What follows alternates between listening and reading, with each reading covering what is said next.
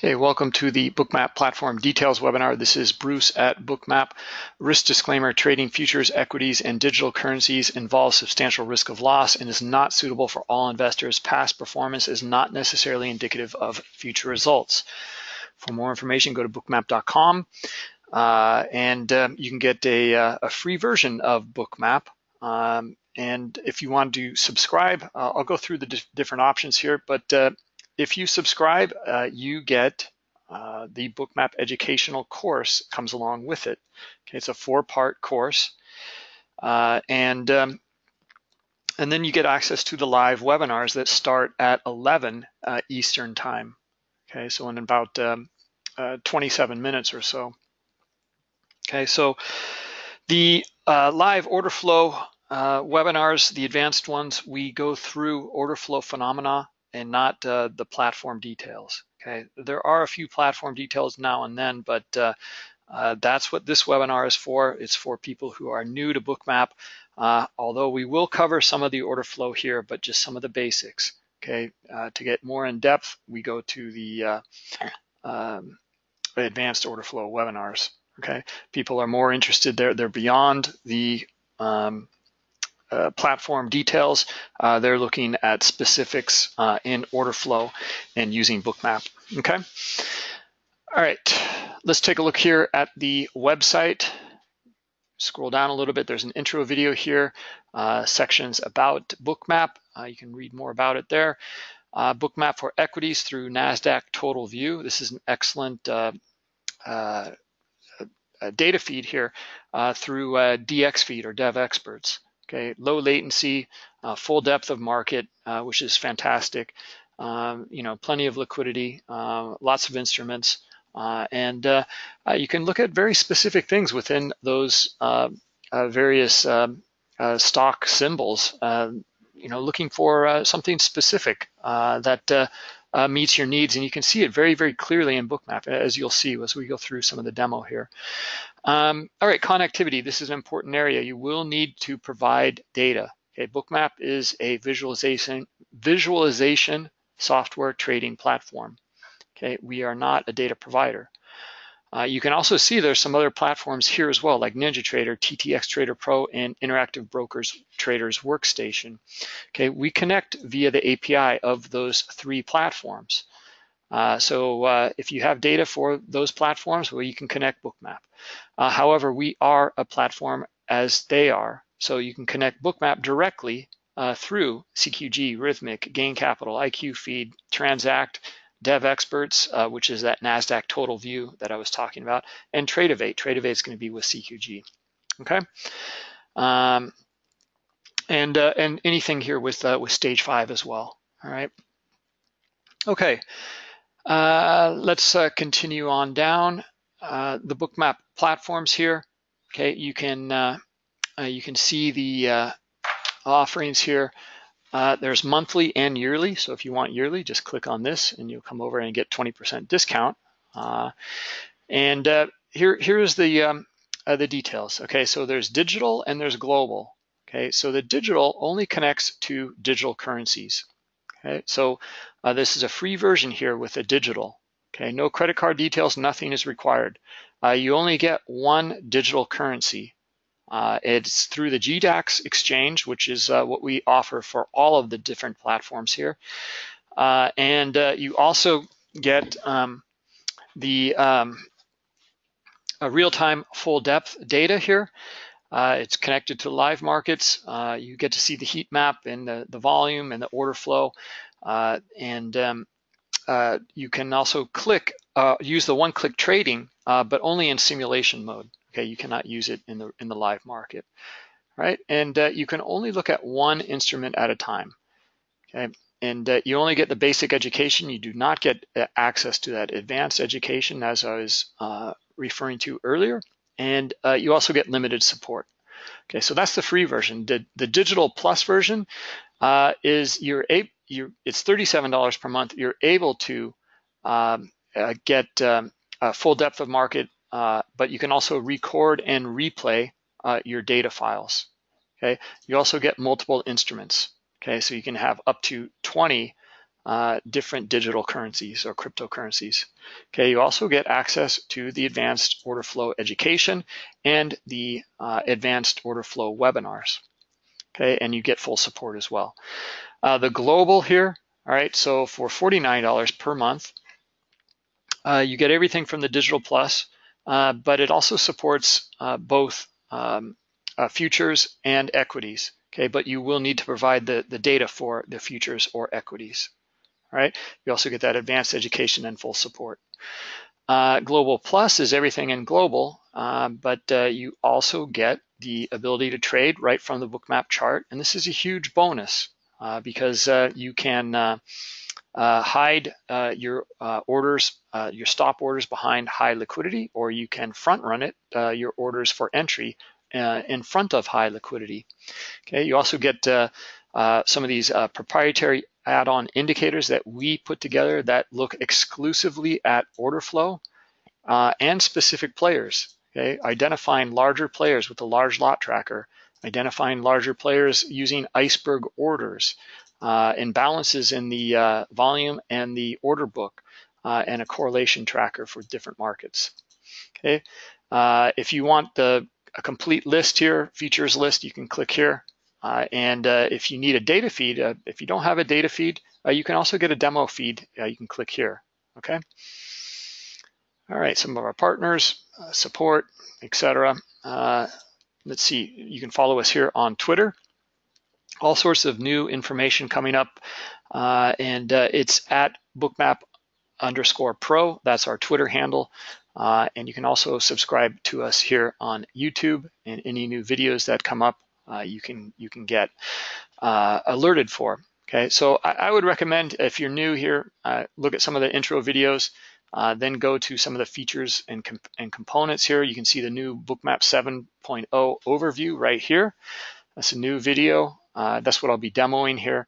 And then there's the order flow video snippets. Okay, so with these, you can look at some of the concepts that we go over in the advanced order flow webinars in the live markets. Okay, these are very concise videos that go over just the concepts of that order flow phenomena. All right.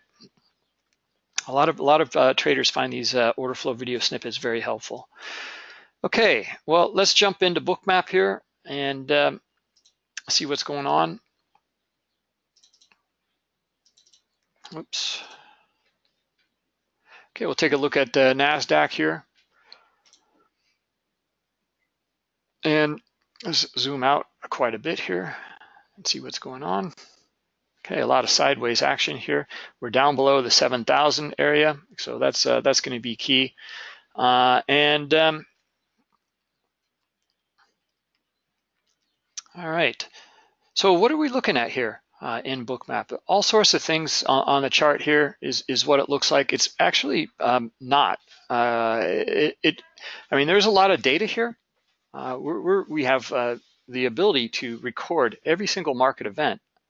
Okay, but I'll go through it here and simplify it for you, because actually this is really simple data, and it's not.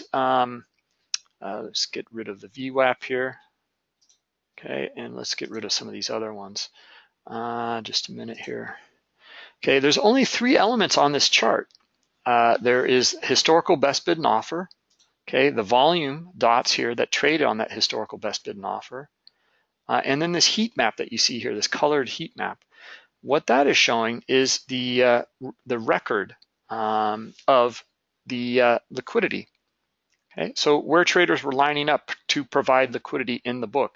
So this is current up here. There's 120 contracts up here at 91.5. All right, and we know that.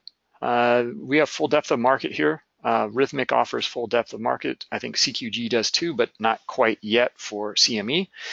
So all of these levels are live. This is a tremendous bonus here and advantage for you. Okay, we know where they're lining up to bid and offer. Okay, now this is the current book right here, right to the right of this white line. So you'll see the liquidity change in the numbers here, and then the heat map will change. Okay, and then we record it and it's transposed onto the chart historically here. So you know where they're bidding and offering. Okay, and it offers all sorts of insights here, and we're going to go through it. Let me just take off one of the indicators here, and then the POC indicator, and then let's take a look at a candlestick chart, and I'm just going to simplify this. Whoops, volume dots, okay, and best bid and offer. Okay, so and what you're seeing in Bookmap compared to a candlestick chart. Okay, so this is the view that we're accustomed to. There is all sorts of data here that is completely opaque. We have no clue, for example, about microstructures within this area, and that's because this is an aggregated period of time. This is a 5-minute candlestick chart. So there's only 4 data points here: open, high, low, and close. That's it. So there's all sorts of opacity there. What happened within that 5-minute period? We have no clue. Okay, there's going to be microstructures in here that are broken, and we're going to see very important volume trading within those microstructures, which gives us tremendous insight to future price movement. Okay, so let's turn on the historical best bid and offer, and that very simplistically gives you the microstructure. Okay, and we can see a nice structure already right here at the 9:30 open. Okay, we see a move to the upside. Okay, look where we broke from here, this little high. Well, we come back and retest it here, here, and here, and here as well. Okay, so it accepted above that level. Okay, and this is around what, 90, 69, 80, or 81. And you know, so time and acceptance right after, and there's going to be a lot of volume in here because this is the 9:30 cash open. Okay, and it looks like it's accepting pretty nicely up here. But also look at some of this microstructure here. Okay, we're starting to see it's going sideways here. Okay, which you don't see in the candlestick chart. We can also see that it's not making, it makes a higher high here, but it fails here. Okay, now it's making a lower high. Now it's making a lower low, and yet again, a lower low and just a slightly lower high over here. Okay, this is giving us a lot of insight, okay, for the potential for a move and a breakdown below this 81 level.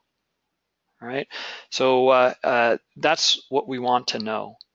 We want to know this kind of insight, and the candlestick chart is not helping us whatsoever here with that kind of insight. We have no clue.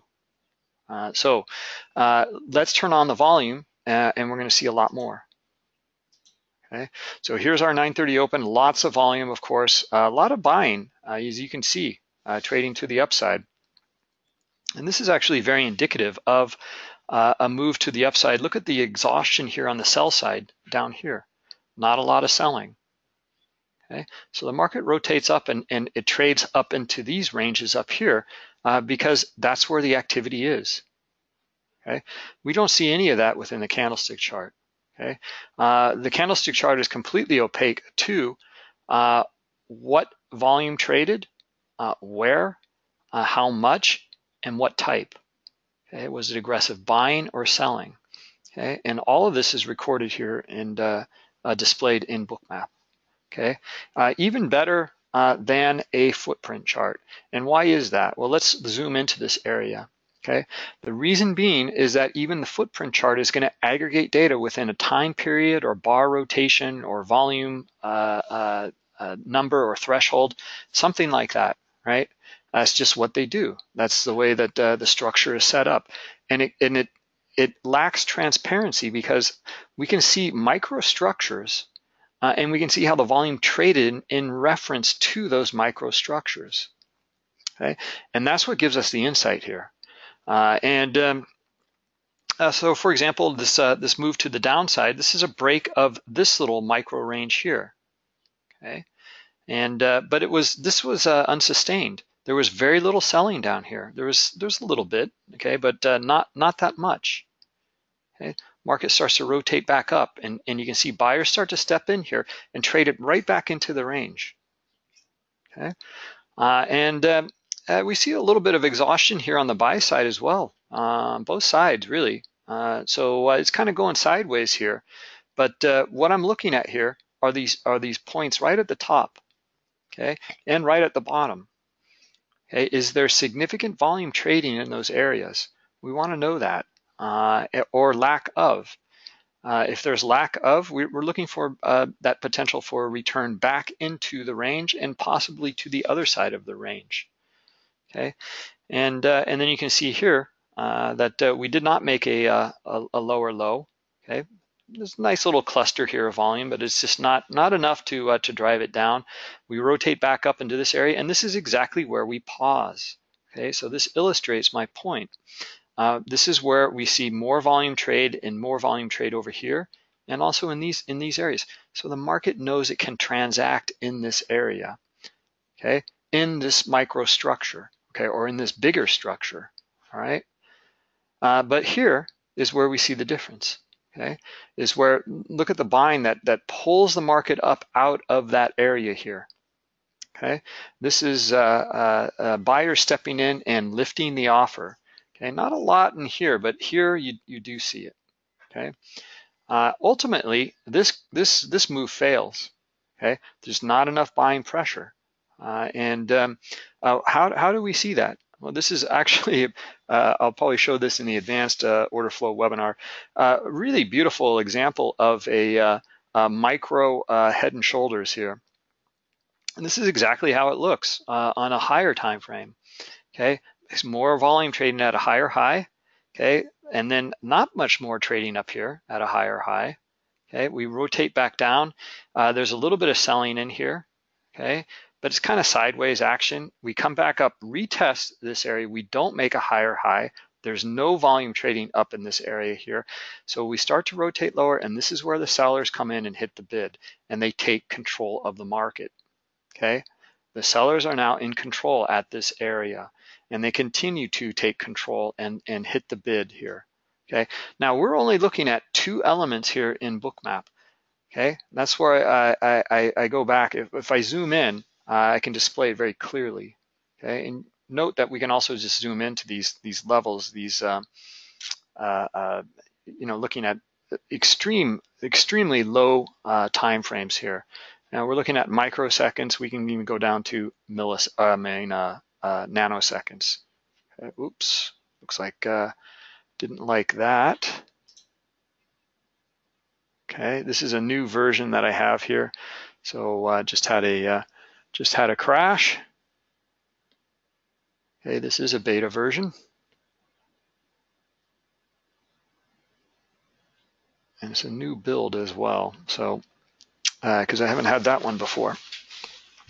So let's just give this a minute, and then one of the new features here in Bookmap 7.0 is the historical data. Okay, so I'll reload my my Bookmap. So if your computer crashes, or if Bookmap crashes, you won't lose all your data that you recorded. Okay, so let's open up Bookmap again.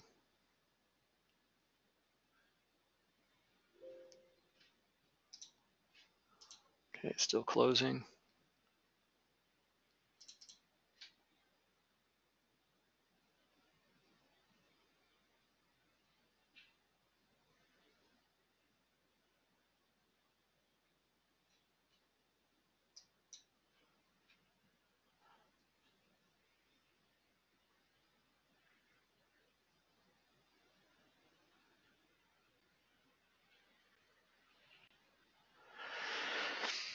Okay, it's just loading right now.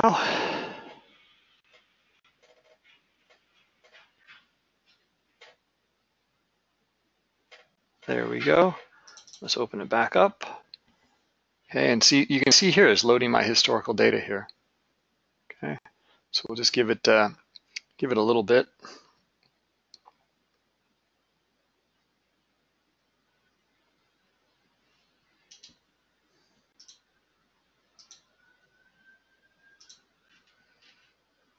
And we'll take all the indicators off here as well.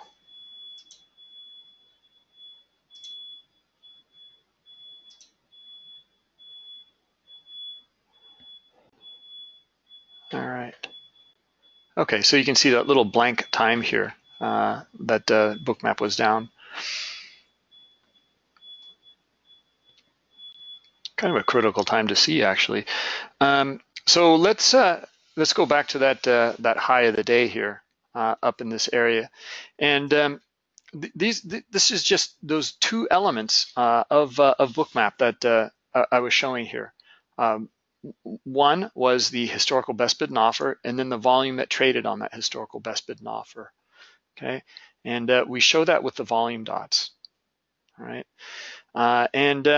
yeah, here's the view. So here's the red dots here. These are aggressive market sell orders that took liquidity off of the best bid, and the green dot here is an aggressive market buy that took liquidity off of the best ask. All right, so that's it. It's very simple, but the insights are pretty amazing. There's a third element here that we haven't covered, and that's the heat map. Okay, and the heat map is actually very simple as well. So I've got it, I'm kind of scrolled back here, but you can see, for example, here at 69.87, 59 contracts. Okay, this area is pretty bright, okay, because it has high liquidity, right? So actually, let's go to the current market. And let's take a look here as we zoom in. All right.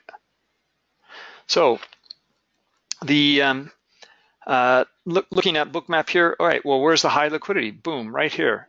We know at 68.5, because we can see the numbers here, but I can just very visually see it right here in the current market window.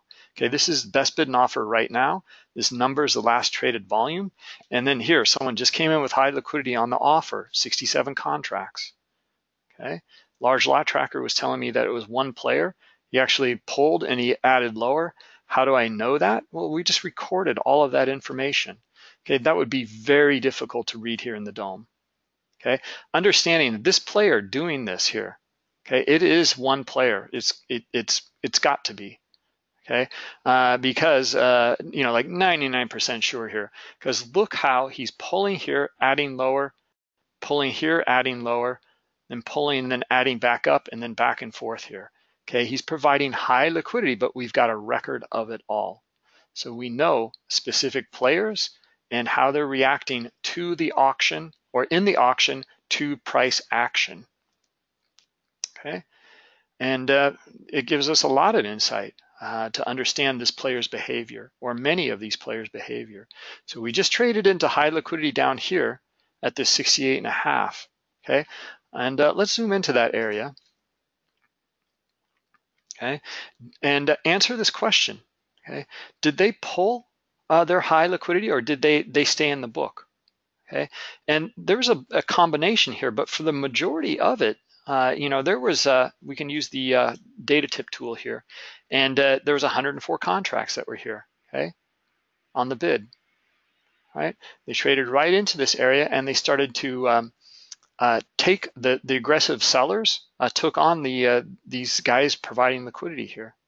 Okay, and in fact, more traded here. We can see that 209 contracts overall is what traded. Okay, we're probably going to see some icebergs there. I'm going to turn it on just for the kick of it here. Okay,